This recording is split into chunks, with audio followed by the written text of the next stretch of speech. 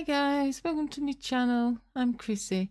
Today we're painting a little ocean scene here with some rays. I just wanted to show you how you can put some light rays into your artwork. So this is an excellent study I've created for you. So I'm just putting a nice dark blue onto the white canvas, as you can see here. I'm just using a flat brush. I'm going to put it at the top and at the bottom, if you can see that little pencil mark I've put in. So I'll be doing the same at the top as I am at the bottom. I hope you enjoy this and get some value out of this video. It was really great to do this for you guys, and I hope it does help you out into your artwork journey. So I'm just smoothing it all out. Make sure there's no high spots, which I mean by high spots, there's no bumpy bits of paint or lumpy bits. I want a nice smooth transition. So that's what I'm looking for today.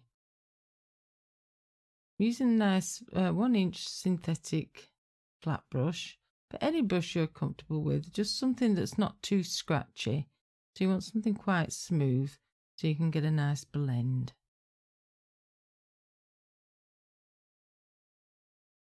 I'm just covering the remains of the canvas here with the dark blue. Then I dry that off and let that dry. I've just added a little white there just to put some little water reflections in, but nothing over the top. So I've let that dry. I'm coming back in with the same colour again just to deepen some values. So when you put another layer on, obviously it will darken because you've got the colour underneath as well.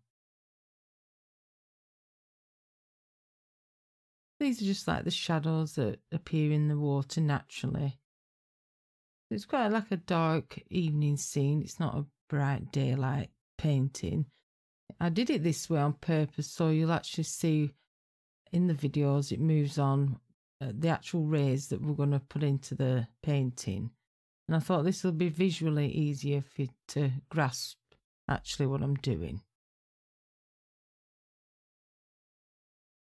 The same principle, another layer there, just a nice soft blend. So I'm just darkening the edges there on the top part of the painting. I'm bringing a little bit in there, but I'm not giving it a heavy application like I did at the top corners. Leaving it quite light at the horizon line.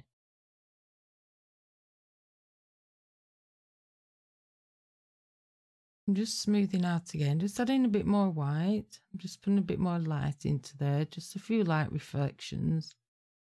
That's just hitting the tops of the water. And if you enjoy ocean paintings, I have a few on my channel if you want to look through, or check out my playlist. I'm sure there's plenty of things in there that might take your interest as well. So I've got a dry brush. I've got the blue and the white. So I've just mixed some titanium white into the blue. We've got a nice soft blue colour, so it's not pure white.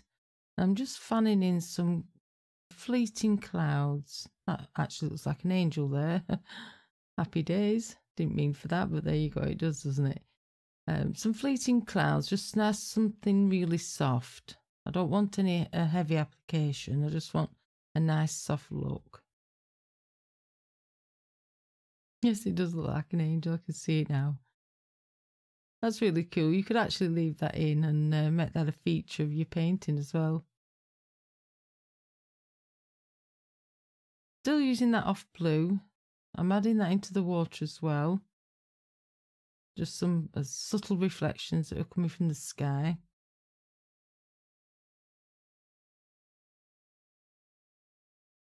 I've actually added a feature of her now because I realised it was an angel. But you won't see much of this anyway because we'll be covering it up, most of it, with the actual rays, which is what the painting's about today. But she does look nice there, I must admit. I'm just putting some more dark values in, just to darken the bottom up as well, just to bring the painting in to the actual focal point, which will be the light rays when we get further on. Give it a nice soft blend, make sure there's no high ridges. It's all blended in nicely. So dry that off completely. So what I've got now is a stiff bristle brush, which is a hog bristle brush. And I'm using some what you call mixing white. It's a thin transparent white. And I'm using that application very lightly. I'm using my ruler here, as you can see, just to get some straighter ones in for a guide. Now, there's very little paint on this brush, so bear that in mind. Don't go in with a big blob of paint. You just want a tiny little bit. So make sure you wipe most of it off and your brush is only just covered slightly. So you've got a mixing white, so you can use a craft paint as well, because that's not very strong, but don't use titanium white, because that's pretty opaque and it won't give the transparency as what we're looking for in this painting. You can see I'm fairly scrubbing. You can scrub fairly hard because I haven't got much paint on, so you can really lay it down. You don't need a delicate hand for this.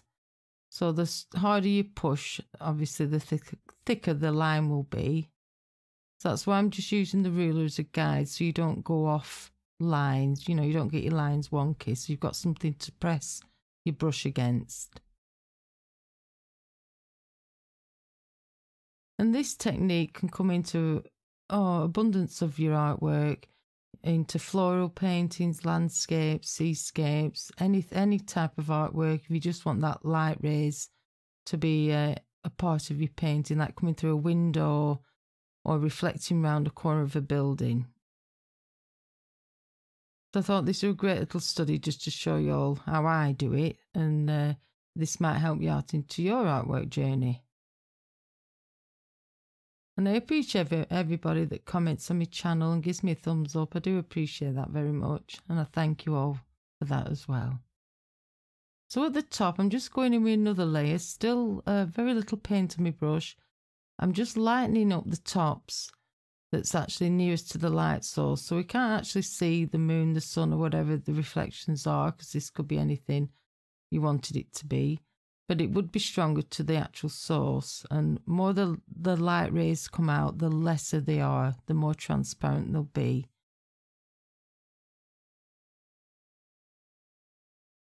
And do some different lengths like I've done here. I've done some long ones and some shorter ones, thicker ones, fatter ones. That'll give it the more of a natural organic feel that you're looking for. I hope you enjoyed this, guys. I really enjoyed painting this for you, and I hope you get some value out of this video.